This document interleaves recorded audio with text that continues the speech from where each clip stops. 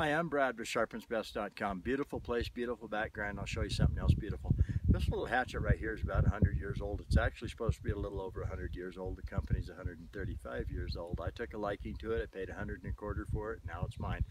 If you can take a hatchet like this, it's actually kind of thick. This is not a real thin hatchet.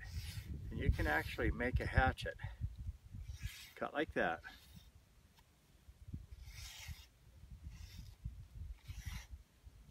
That's pretty sharp. I'm going to drop the paper here for a minute.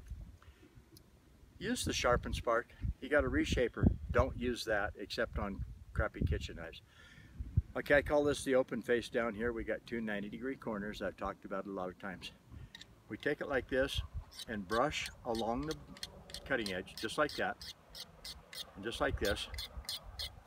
If you're going to go out and chop wood, we don't care about the little wire edge that develops, but if you're going to slice paper, you got to get the wire edge off there.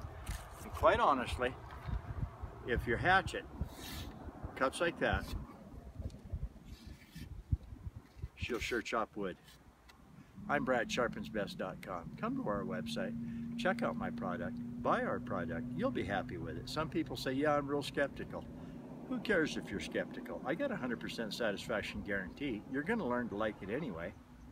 Come and buy my product, sharpensbest.com.